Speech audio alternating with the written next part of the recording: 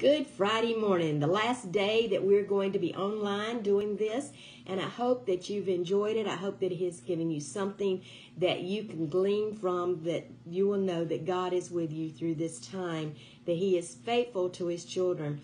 I just want to bring to you 3 points from, I told you, I think yesterday, the book that I'm reading, A Widow's Journey by Gail Roper. And I just want to bring you 3 points that she brings up in the book, saying that we are now developing a new normal. And there are several things that we need to go to get help.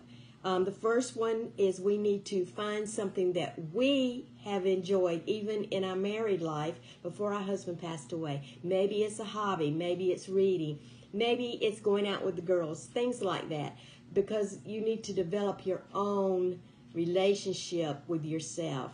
Then the second thing is we need our families and our friends that will mourn with us, those that will help us through this time. There are several programs out that you can go through. Grief Share is one that I went through. I know a lot of people, have other programs, and not the same program works for everybody. But Grief Share talked about a new normal that I need to develop.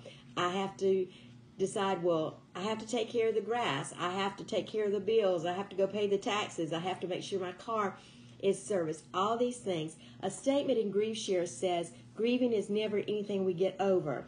We're meant to live in it and move through it. We're meaning to move. I can't talk this morning.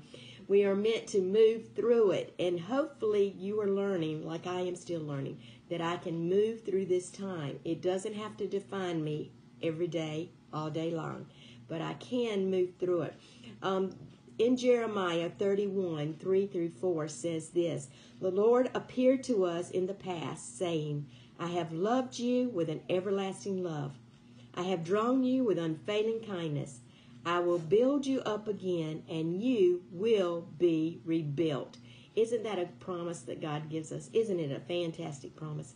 That it says that all these things, they don't have to define us, but that God can rebuild us. And He is doing that.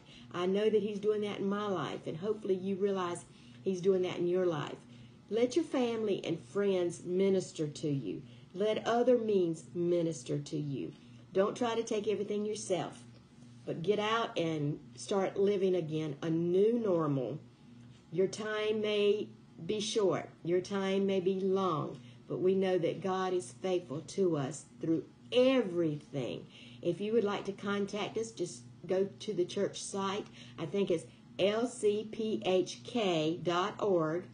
And there's a place on there that you can do a prayer request. And just send us your prayer request. If you would like for us to pray for you and with you, send your prayer request. We will be glad to answer. We hope that you've enjoyed this series or this week of lessons that hopefully have been uplifting to you. And we just thank you and we praise you for your efforts that you've put in today and this week to watch us and be lifted up. Let's pray. Father, we thank you, Lord, for this day, and we just praise you, Lord, because, God, we know that your word says that you will rebuild us. Lord, we won't be the same as we were before, but, God, that you will change us. And, Father, I just thank you for all those who have watched, and I pray for each one, Lord, that your word will be used in their lives in the coming weeks, in the coming months, in the coming years, Lord, that they will realize that you love them, and, Lord, that they will realize that you are still there, you are still king on the throne, and Lord, that you will be with them through the coming days. In Jesus' name we pray. Amen. Bye.